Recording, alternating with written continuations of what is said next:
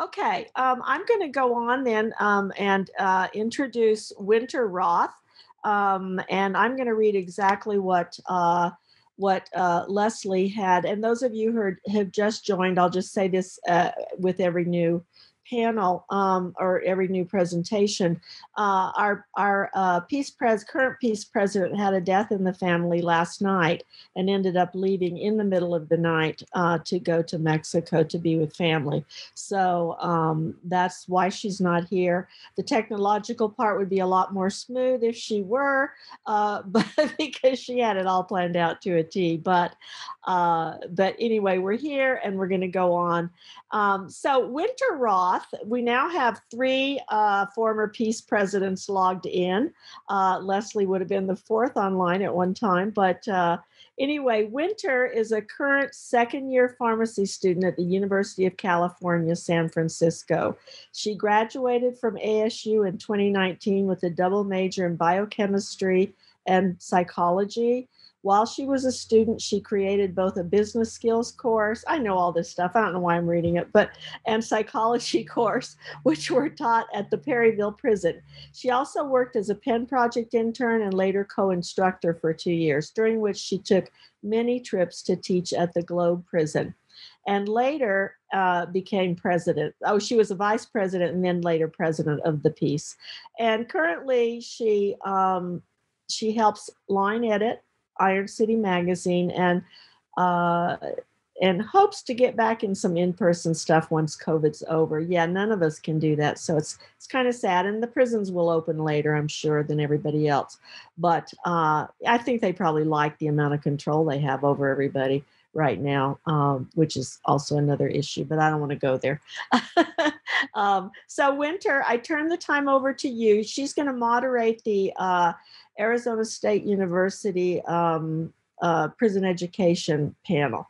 And so she will introduce those people, and I give it to you, Winter. Thank you, Corey. So I'll just jump into our first question. I don't want to talk about you guys when you guys can talk about yourself. We have a bunch of great, wonderful panelists today. So our first question is just to tell us a little bit about yourselves and your relationship to the prison system, especially education related. And we'll go ahead and start with Lindsay Saya, who asked our last question. Hello, my name is Lindsay Saya.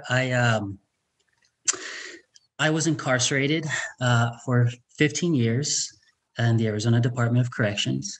I went in when I was 20 and I was released almost 2 years ago at the age of 35. It was in the Department of Corrections where I met Dr. Wells, as well as several of the interns, including Winter, Lana, and it was through the ASU workshops and the Penn Project where I started. Although I was educating myself, it was the Penn Project and the ASU workshops that allowed me to believe that education was worth something and that I was worth something. So anyway, that's about 2016. I got involved with the ASU workshops. And I started writing, primarily focusing on creative writing, and so that was as far as prison and education. That's kind of my background. And after my release, Corey actually convinced me to pursue creative writing, at ASU, and I did. And if it wasn't for Corey, I probably wouldn't have decided to go back to school. So now currently I am attending ASU, pursuing a BA in English creative writing. Thank you, Lindsay. Lindsay was always willing to share whatever he was writing when we taught, which was greatly appreciated as an instructor. And he's just like a fantastic writer. So I'm so glad to hear that you're pursuing that. So our next panelist is the newly Dr. Colleen Wachowski. Hi, and so I have been involved in the prison education program for since 2018. So I started off as a member of the Penn Project, and then afterwards I taught at Perryville, the women's prison, for I think 3 semesters, and then COVID happened, so I had to stop, which was a bummer. But it's been a great experience. I kind of got involved in prison education because I was learning a lot. Like I was pursuing my PhD. I started in the 3rd year of my PhD, and now I just, as you said, I just finished my 5th. So and final. So that's good. So I was learning a lot. Like I was doing my dissertation, and a focus was the civil rights movement. So I was learning a lot about social movements, and I took a class on critical race theory and African American rhetoric. And like one thing that just kept coming up was like the impact that the criminal justice system has on people of color and people who live in poverty. And I just felt like I needed to do something. Like I was learning so much about all these social issues, and I felt like I wasn't like doing anything to help. So then I saw Corey's email asking if anyone wanted to get involved in the Penn Project. And that's what initially made me sign on to the Penn Project. And the readings that we did there as like part of the course, we read a lot about the criminal justice system. Like one book that I'll always remember is Just Mercy. I'll recommend that to anyone who wants to learn about the criminal justice system. It's just so impactful. And then reading the works of the students and giving them feedback, it just made me really passionate about prison education. And then the next semester, I decided to start teaching classes at Perryville, which have been really excellent, like great teaching opportunity. Now that I'm on the academic job market, I just like kind of hope that my students, wherever I end up, are as good as the students that I had at Perryville, because they were just some of the best students I've ever had the pleasure to work with. So that's kind of my background. Thank you, Dr. Wolkowski. Our next panelist is another former PEAC president, Jess Fletcher. Hello, and good to see you all. So as she said, I'm Jess Fletcher. And just to give you guys an update too, I may have to leave a little early in this panel. So if I pop off, that's because I have another appointment to go to. One of the reasons why is I work in the Valley as a licensed professional counselor. And so I have an appointment following. In addition to that, I am part of Iron City Magazine, which is a nonprofit literary magazine, which I'm sure many of you have heard about or talked about so far earlier in today's conference. And with Iron City Magazine, I am right now taking on the hat of operations director, though I have had many hats. In the past, it was fiction editor. And really before that, I was started in prison education through Dr. Wells, as many of the teachers here, as a student. So when I was an undergrad, I had taken one of the courses with Dr. Wells for the Penn Project, and that really ignited my passion and interest as well. I have always been interested in understanding trauma and healing in communities and using creative endeavors to access that. And then once I fell into this opportunity and world, it was something that I couldn't stop. I also think that prisons are a symptom of a larger traumas in our society. And so it was very much an appropriate fit for me to continue advocacy in this work. So I joined the Prison Education Awareness Club.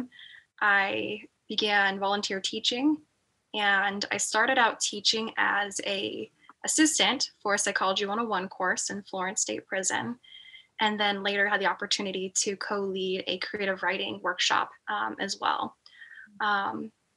Right now, I'm not currently teaching, though I'm still part of Iron City, and then really trying to navigate having more awareness of trauma healing from the therapist lens, and having more therapists be aware of prison reform and PTSD and all the layers, as well as continuing in the education spaces and creative writing spaces. So that's a little bit about me. And Jess double majored in as an undergraduate before she specialized in counseling as creative writing with fiction, as well as psychology and a family and human development minor. And then my master's is in counseling. Thank you so much, Jess. Our next panelist is Olna Melnick. Elena is how it, no, don't worry about it. So I am currently an undergraduate student. I'm graduating this May, so like about a month now, and I'm a history major. So I found out about the prison education program kind of through the people I was just friends with and had classes with. And I originally came in teaching group teaching literature classes, and I continued doing that at both Iman and Perryville. And I kind of forgot the original question, but I think something that I've noticed as people have been speaking is after you do this program and participate in it, it kind of alters your life direction in many ways. And I definitely think after I graduate, I'm going to stay involved in criminal justice work. And I'm just found this opportunity so great and life-changing. And yeah, it's something I enjoy talking about and discussing. And yeah. Thank you. Our next panelist is Grace Carlson.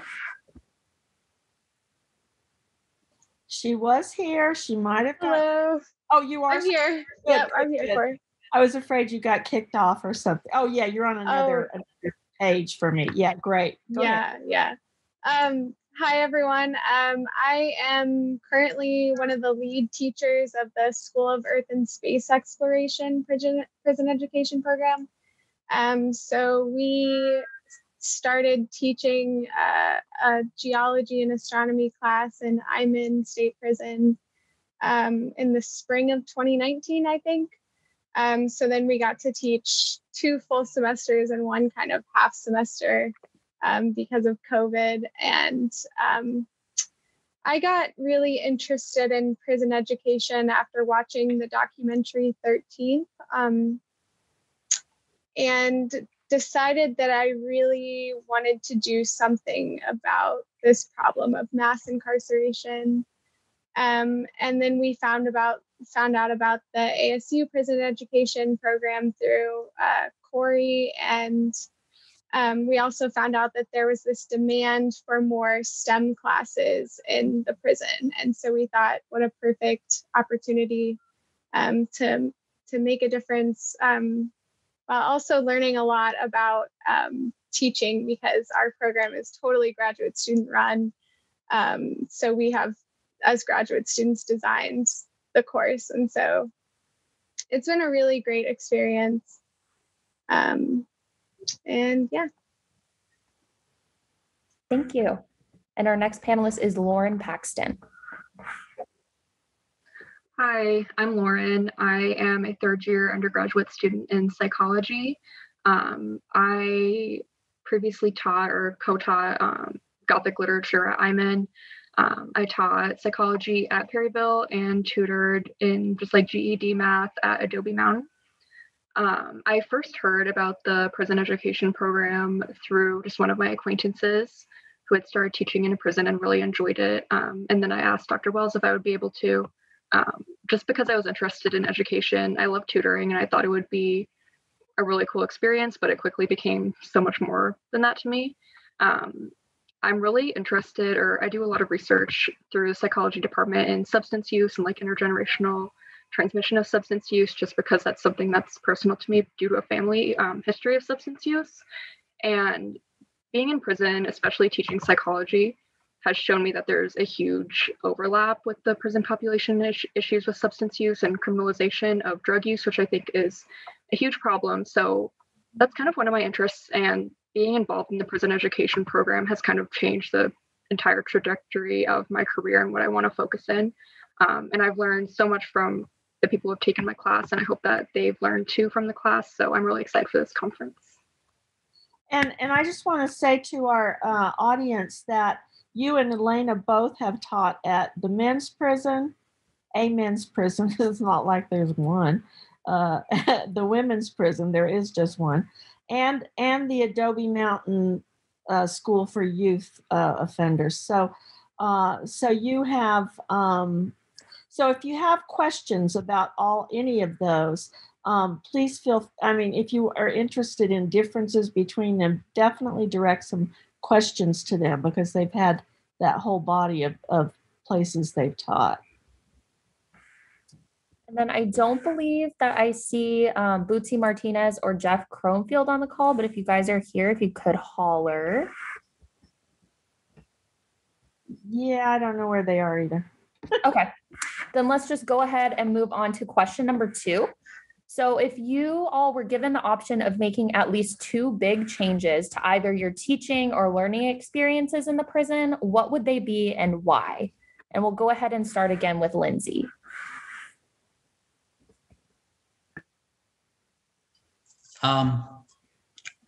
Well, I mean, that one's hard to answer because a lot of it is dependent on the institution, right? The institution of corrections. But I would say, I would want anyway, the incorporation of technology, I think, is so vital to pursuing education, especially in a prison. There's just an infinite amount of information, and something as simple as being able to connect to that information through the internet in a controlled, monitored way can affect someone. You can bring so much information, right, to an individual, especially someone like me who spent so much time away. When you are released and you have little understanding of technology, one, and just the world in general, I think that makes a big difference. And the other thing is, I think allowing more volunteers, more educational volunteers to come to the prison, and like these in-person, these workshops, those are so important, and they give prisoners a desire. It gives us something to look forward to, right? And so when we're learning, when you look forward to learning, it's something you want, right? It's something that you're going to take in and keep. It's not something that you just kind of like, oh, I have to do this and I'm going to read it, and it goes, in one ear and the other and out the other. So I think the incorporation of technology, as well as having more of kind of these volunteers, or having the system maybe search out for more kind of educational volunteers, I think is so important. Thank you, Lindsay. It's a really good point too. When I was teaching my business skills course, it was really difficult to teach the students to write resumes because they weren't allowed to type. They didn't have Word. So we had to do handwritten things, bring those in for them. So that's a really, really good point that jogged my memory there as well. Now we'll go ahead and move on to our second panelist, Dr. Wilkowski. So to kind of go on with the theme of technology, I totally agree technology would help. But specifically, I think that one thing that I would like to do going forward would be to use music in the classroom. I'm like very interested in music academically. I wrote my dissertation on music and its impact in social movements. And I have taught about popular culture in the prison, but I never actually brought the pop culture in with me. Like, we do have to have like clearance if we want to bring in any sort of like stereo or something that you'd play music on. But this past year, just dealing with the pandemic and writing my dissertation and being on the job market, it's been a stressful year. And I've just really realized how like healing music can be. Like sometimes when you're just really in your own head, just like turning on music can help so much. And I know like my stress is probably like so small compared to whatever the incarcerated women are going through. So I think just having music in the classroom as something that we could write about, something we could respond to, would be great, because I do think music has, and I teach writing, so music has a lot of rhetorical elements to it. That could be a great teaching tool, but also just like the aspect of having music in the classroom could be really healing for them, I think. And that's something that I'm going to talk about a little bit later, that I feel like these classes do in a way help these women to heal. I think that's a great, a huge aspect of the classes. And I think music can help that. One other thing, now that I'm kind of looking at it from the perspective of someone who's going on the job market, I would really like to try to like expand programs like this. So because I'm so passionate about this program, I've looked into a lot of colleges that have service learning programs, and they partner with different organizations. And I think that if I had the opportunity to maybe like expand a prison education program wherever I go, that would be a great opportunity. Or if I could stay involved through this new lantern system that Nala was talking about earlier today, that would be great. But just like, I don't know, those of us who are maybe continuing in an educational career, finding a way to keep expanding programs like this, I think is so important going forward. Thank you so much. Next panelist would be Jess Fletcher. Right, thank you. Yeah, so in some ways, kind of echoing a little bit of what both Lindsay and Colleen had just mentioned, part of it is my biases coming in as a therapist. I'm always thinking from this lens of trauma and people and what actually facilitates change. And also, what does that mean in the context of education? So I think what would be really cool going forward is for there to be training for teachers on how to, one, do their own work for understanding power and privilege and implicit bias, systemic racism and oppression, and also just the power dynamics that come up in a situation where you're an educator, student, and teacher, because it's important in general. It's important in those relationships, but it's even more important in the context of prison, where there's a lot of dynamics around power and control and safety. And I think that it really speaks to, like, if we are providing education, how are we doing so in a way that really will allow and facilitate for education to be absorbed? Because giving information, like, that's great, and doing so in a way that someone can hear and really meets them where they're at, I think is even more important and critical. And I think in order to do that, that requires us as people who want to volunteer to also be willing to have discomfort and own our mistakes. For example, like if I'm talking about hashtag and the person I'm teaching is like, I have been in prison for 25 years. What are you talking about? I don't know what an iPhone is. Like, I think having to have those conversations and being willing to be in discomfort as well as bring some humor and lightheartedness and willingness to confront things is important. I think that it's also really key to talking about these dynamics and how to own your own values, especially since they might be very different than the values of the system, and having to navigate that and how hard that is. I think what's really neat, though, is when those conversations can be had and we can start from there, it changes the way that we are operating as educators and facilitators. That it's not just about, I'm the expert, let me give you information, but also being someone who's willing to receive information and learn and grow as well. That I think about that as a therapist and as a teacher, that I'm like, yeah, I've got a scope, I can share this, and I'm learning from you along the way as well. And that's okay. And I want to model that in a way that is still appropriate and has healthy boundaries and is human. I think that can be those seeds that the panel before was talking about as well, because then it's about having a healing relationship. And that's going to help someone's nervous system, especially if they've been navigating all of these very distressing relationships throughout their entire life, to have a little seed of like, okay, here's what education can maybe be different. Here's how it may be. It's still going to be hard, right? But this piece maybe is possible.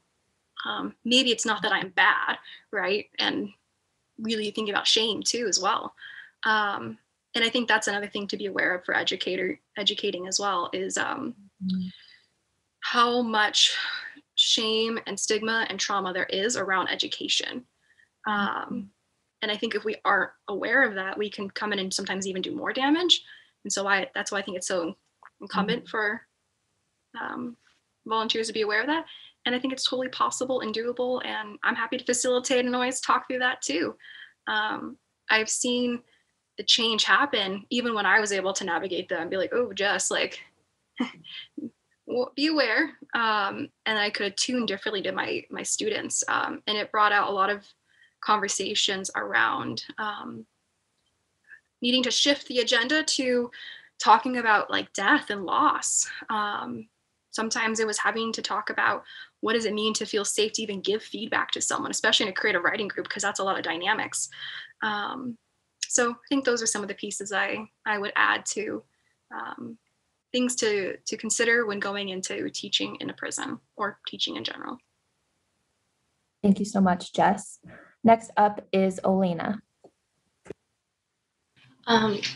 Yeah, I think the longer, to go off your points, the longer I was teaching, the more I was willing to give back control to the students in my class to kind of have some control over the direction the class is going, what kind of activities they like, what kind of readings they want to doing. Because like Corey mentioned, I taught Gothic literature, so I wanted it to be, we chose that topic so it would be interesting for the students, and letting them have control over what they were learning, how they were learning, I think was definitely a positive in the classroom. But going back to what I would ideally want to change about this process is I agree that having access to technology would be a big help. Even something as simple as a PowerPoint or a video that you want to teach in class or just show in class, it's kind of limiting in ways that you wouldn't expect when you are planning the material. And then the other thing that I would ideally want to change is I wish that the staff inside of the prison were more receptive to what we were doing. Because and not to say that they weren't, I've had amazing positive experiences with individuals who work inside the prisons, and I wouldn't even say I had a negative experience, but just sometimes the apathy that we kind of are faced with, where it's the program isn't really being facilitated and its potential isn't really being harnessed. I feel like that's something that I would want to change, because I think just making this an easy process for the teachers would enhance this, and the facilitators and the organizers would enhance the program and allow it to continue and reach more people. So yeah, those are kind of my thoughts. Thank you so much. Next, we'll turn it over to Grace. I 100% agree on the technology aspect. That is probably the biggest thing, especially in a STEM class. Having access to technology, I think, would change so many things about what we're able to do and the topics that we're able to cover in the class. That's part of the reason I'm really excited for this online lantern program using the tablets, because we can just put so much more material on the tablets than we could ever bring into the classroom. And so although we're missing this face-to-face interaction with the students, which I also think is really valuable, it does give us the ability to add more content and kind of go more in depth into certain topics. Something else that I would change is I just wish we could have more of everything. I wish we could have more time with the students. I wish there was a lower barrier to entry for some volunteers. I wish we had more support in the prison for these classes. Yeah, I think just more of everything across the board would be great. Thank you. And our last panelist for this question is Lauren. This is kind of a hard question for me because I can think of a lot of things, but I think I really agree with Lindsay's point about access to technology in the class. I think that would really help with a lot of the modules I was doing if I was able to play videos or show a PowerPoint. But also just because I've had a lot of people in the class say, I have questions about the specific thing that we talked about. What can I do to learn more about it? Just individual people's questions. And I think it would be really helpful with, instead of me being oh, next week I'll bring back more information about that you can read, or maybe go check out the library and see if there's books about that, if I could direct them to online resources that they could read immediately. And that might be able to lead them down under other paths of interest. I also think that's something that I personally would want to change, about my method of kind of teaching, is something that I did not do at all in I'm in the literature class, very minimally, but something that I did start to do in Perryville, and that was talking about how what we're learning in the class can be applied to their specific interests or their career goals or education goals. I think it's really important to get feedback, and that's something that I always try to do from students, like at the end of each month, having them write like things that they wish we could talk about more. And one of the big things in my Perryville psychology class was a lot of students wanted to talk about the different careers in psychology, different classes that would help them go further, whether it was classes that were taught or classes they would be able to take at a community college or ASU. And I always tried to talk about that, even if we were going to get behind on the lesson plan, having group discussions, especially since my classes are like more seminar based. I think that was really important. And that's definitely something I want to do, having like career modules or modules about how can this impact your personal life. Because I think that's a really important thing that we might not talk about too much, especially if it seems like it doesn't really apply. Like, how is literature or psychology going to apply to your personal life? I think that there are definitely ways that it could. I don't know if that makes sense, but even for lifers, even for lifers. But the truth is that 95% of all prisoners will be released at some point. It's just that so many go back because their options are so limited when they get out. And so I think that focus on technology, but also on the life skills that you're talking about, are really important. Yeah, I can't imagine coming out after 15 years and trying to address technology. It was hard for me when I was there when it started, and I'm sick of it, to be honest. I don't want to know any more technology, but I have to, to work and be part of the world. But to come out of prison and not know any of it, oh my gosh, I can't even imagine that. That would be so daunting. And to the audience, if you guys have any questions or anything, feel free to throw them in the chat at any time so that we can address them. But we'll go ahead and move on to question number 3. So from your guys' experience, what are student attitudes towards educational programming in the prisons? And first up is Lindsay again.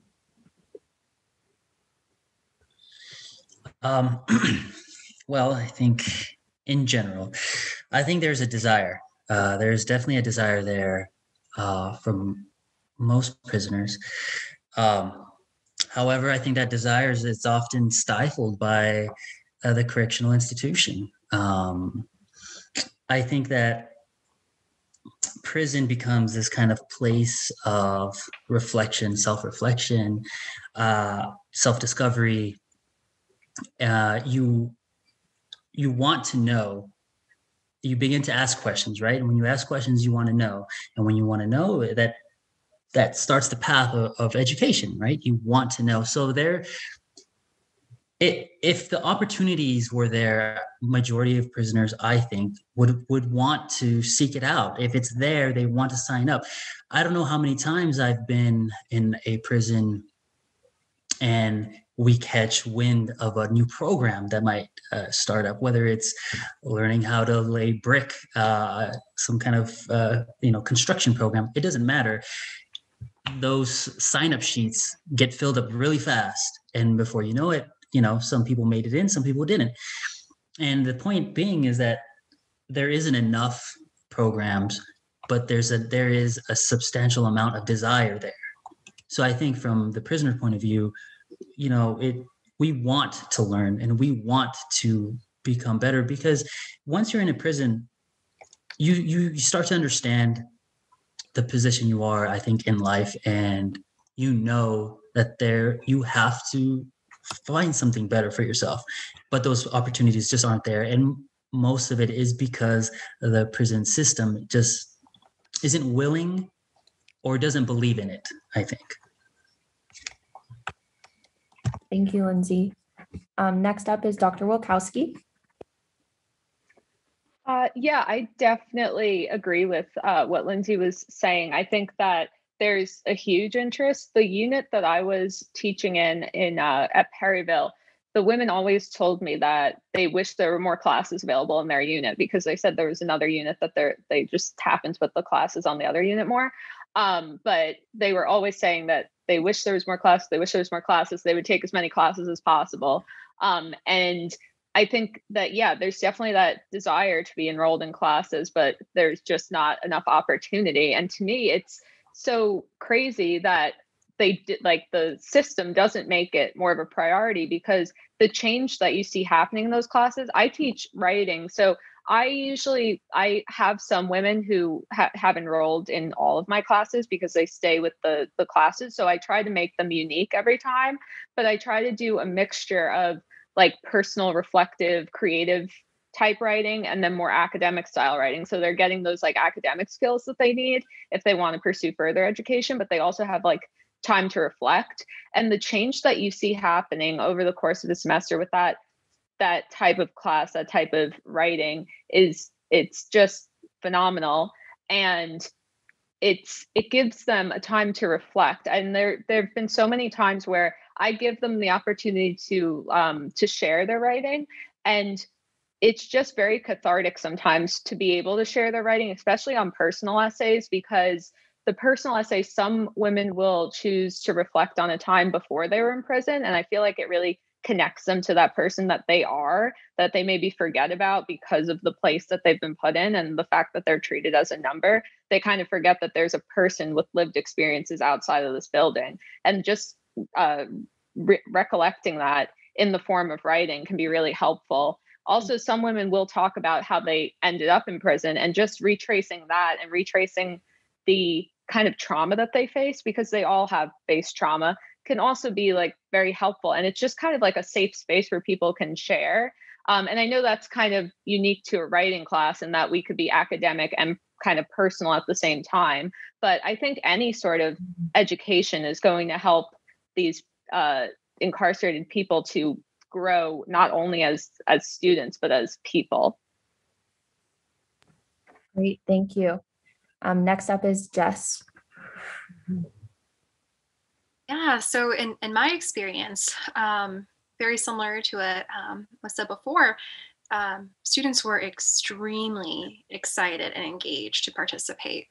And it was very different than my experience teaching like freshman and sophomore courses at ASU, a very different level of engagement. And I think part of it had to do with the fact that it was,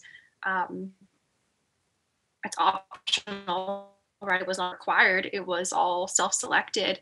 And that there were very few programs, I think, at that time as well, or just limited space too. So it would always be a wait list. And so the students were incredibly engaged, and usually the response was, can you give us more? We're like, okay, we already have a packet of like 30, 40 pages, but like, sure, let's add another short story on, why not?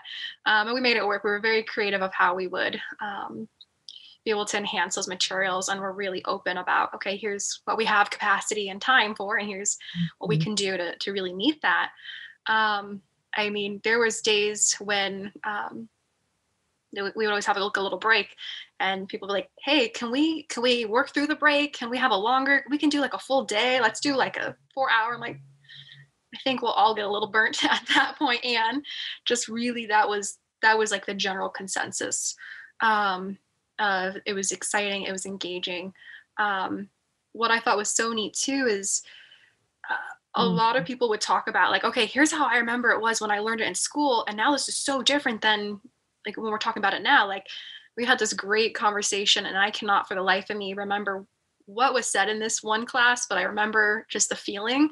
Because we were laughing so hard and having a whole conversation around like M dashes. Like, who knew that M dashes could like bring an entire class, belly laughing? But it's possible. And so that was generally my experience of it. And another one I'll share is in the psychology course, we would talk about like neural pathways and the dendrites, which is like the little end pieces of the neuron. And so we do the dance of the dendrites, and we were all like having our arms like dancing and like doing this, and you have a bunch of people moving and doing something weird like that, and it just diffuses all the tension, and just immediately you're just feel comfortable, safe, connected. It changes how we interact with education. So I always had a lot of fun. It was my favorite day of the week to go. I miss it all the time. And my experience from the feedback, I can't speak for them, but just from what I heard, was that it was a really enjoyable, neat experience with education. My experiences regarding that, you said the connection and the release of tension, is that there's an immense amount of racial tension inside the prisons. And the classes are the one place where I think students generally, our classes at least, feel safe to interact with across each other, across the racial divides in the prisons. And then maybe when they walk out, they have to assume whatever again. I don't know, Lindsay, you could tell me more about that.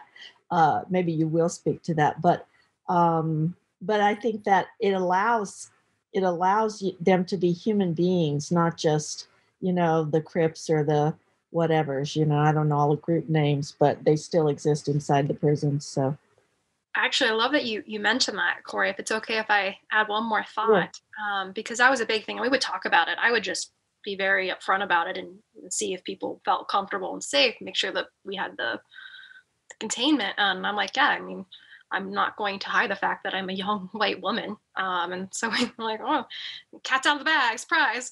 And I kind of frame it like that too. And people are like, oh, Jess. Well, that they call me Miss Fletcher, but that's another note.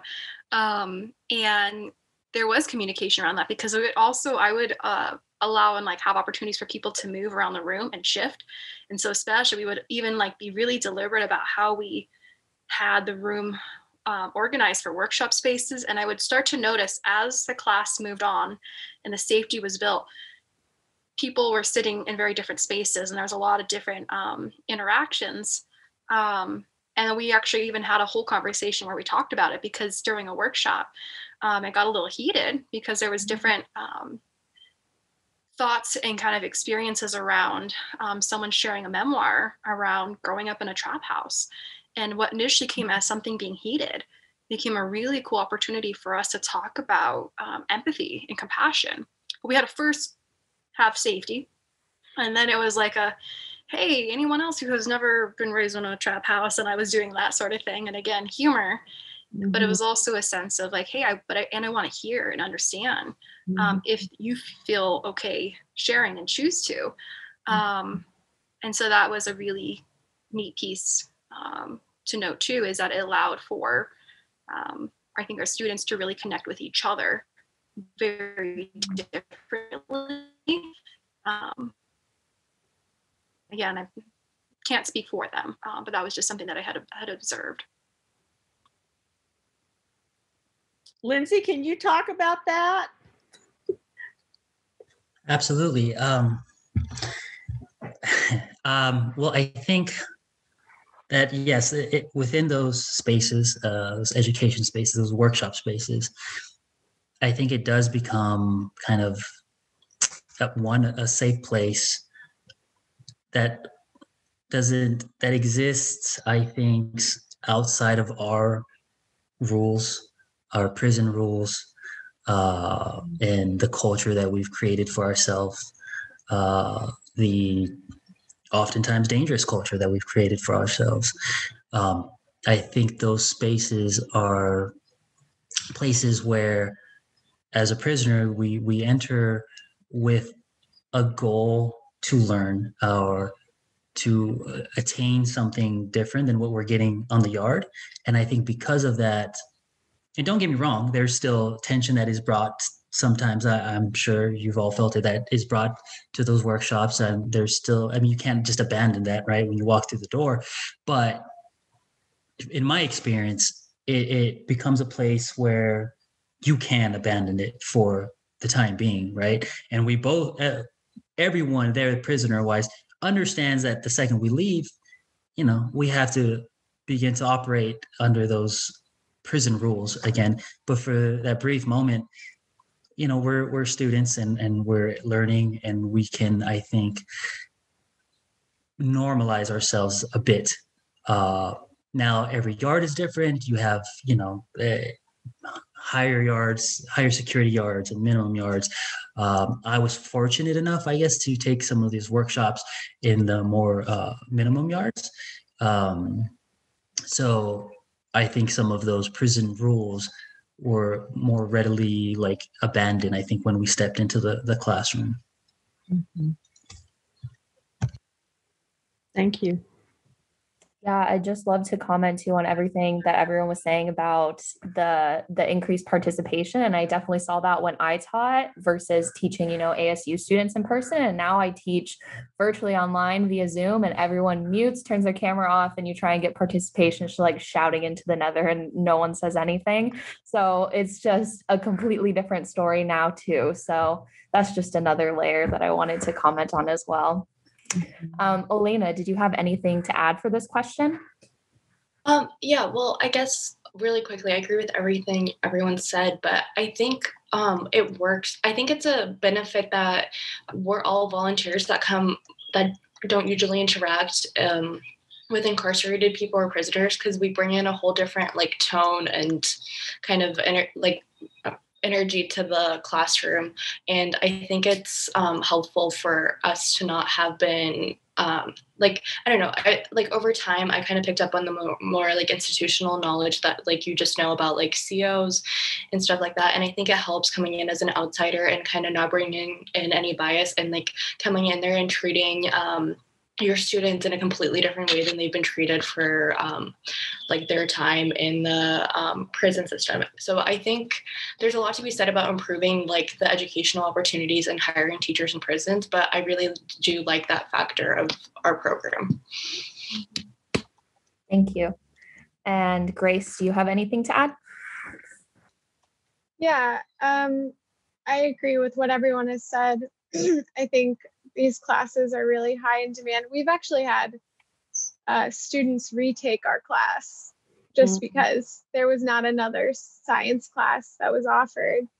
On top of that, students come in all the time with either questions, because we're teaching a lot about, the natural world and astronomy too. And so students all the time are coming in with questions, and we just, I think this is a safe space where they can ask any question about, the environment they're around, or especially about Arizona geology. We teach a lot of Arizona geology. And I've always thought of it kind of as a break, I think, for our students, where, they have this time where they can really explore their curiosities and kind of voice their curiosities when otherwise they maybe don't have opportunities to do that. So, or they don't want to show off their vocabularies if they happen to be more, learned than their peers, or, they don't have to talk in F words every 2 seconds. And I think that's what at least some of them have told me. So I don't know, Lindsay, again, you could say, but because we don't really know. We're just there and then we're gone, Yeah, I think in the classroom, I think people, all the time the students come in and say, I saw this on Nova, what do you think of this volcano in blah, blah, blah place, and they're definitely not afraid, I think, to kind of nerd out with us sometimes. And last but not least, Lauren, do you have anything to add? I don't have a ton to add, just because I agree with what everyone said. But this question kind of makes me think, I love the fact that people who were in the class were able to make so many connections. For example, in the psychology class, the 2 TAs also led a peer group about substance use for women on the unit. And a lot of the disorders that we covered in class were comorbid with substance use. And so they would ask me after class, oh, do you have more information on that? Can we talk about this more? Would you be able to bring in more research, or how can I look into this? And I thought that was really amazing that they were able to make those connections. Even people who made connections across different disciplines or different fields, people who took information that we talked about in the psychology class and said, how would this apply to social psychology? How would this apply to sociology? I thought it was really amazing. And I also agree with people talking about participation or making it seem like a safe space. My classes are structured like a seminar. So it's just basically like a discussion. people are always free to ask questions, like not raising hands. And then we do group projects or group discussions. And I don't think there was a single person who didn't give their thoughts every class or didn't ask questions. That was really amazing. And then I guess just like one last thing, sorry. No, do it. In both my classes, this wasn't so much for Adobe, but my classes at Perryville for psychology and then literature I'm in, if there were words that people didn't know, I would just, at first they would look them up in the dictionary, but then I started just making like a kind of index of words that are not commonly used in their definitions, so people would be able to go through them while reading. And I noticed in both classes, people would then start to use the words from the vocabulary list in their like later assignments.